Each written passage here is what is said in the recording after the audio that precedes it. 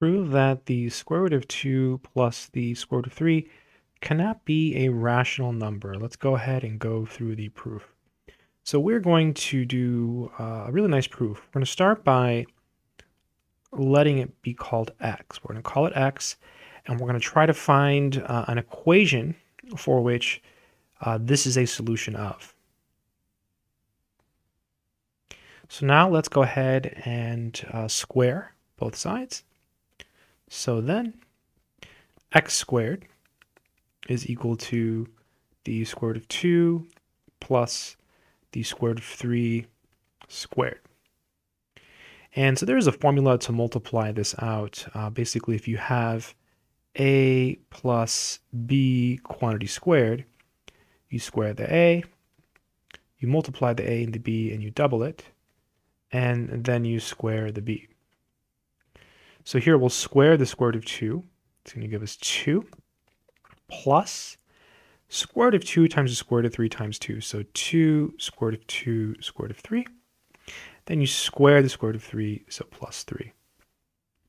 So this gives us x squared equals 2 plus 3 is 5 plus 2. And then here we have square root of 2 times square root of 3 is square root of 6.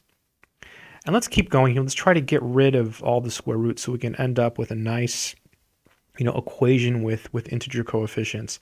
So let's subtract the 5. And now we have this here. And again, so far we know from what we've done that this value of x is a solution to this equation. So let's keep going. Now let's go ahead and square both sides again. Again, using this super powerful formula, which we talked about, you square the first one, it will give you x to the 4th, because it's x squared squared. Multiply these two, the 5 and the x squared, then double it. That'll give you minus 10x squared. And then you square the negative 5, so that gives you 25. And this is equal to, so now you square each piece here, you square the 2, you get 4. Square the square root of 6, you get 6. So this is 24. So now we can subtract 24 from both sides, and we end up with this polynomial equation, which is beautiful. X to the 4th minus 10x squared plus 1 equals 0. And we know that our x is a solution to this. So note, here's the beautiful part of the proof. By the rational roots theorem,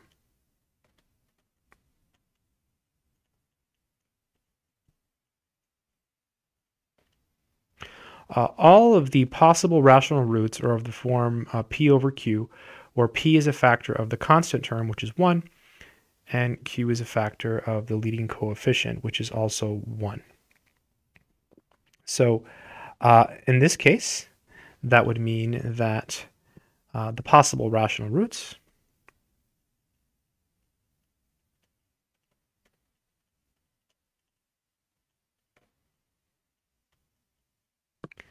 are, well, the factors of 1 are, I'll do it up here on the side, plus or minus 1.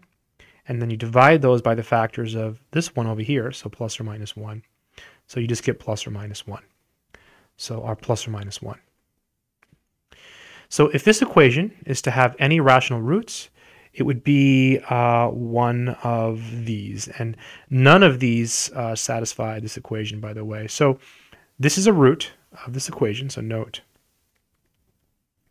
x equals the square root of 2 plus the square root of 3 is a root of this equation. And since it is not among this list, it cannot be rational. And since it is not 1 or negative 1, it is not rational.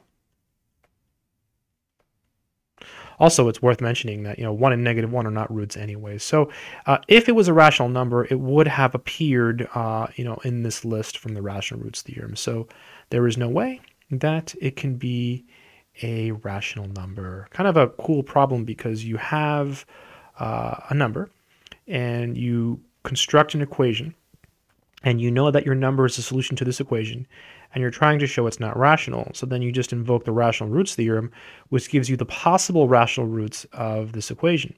So again, this says that if this equation had any rational roots, they're right here, right? But then this is a root.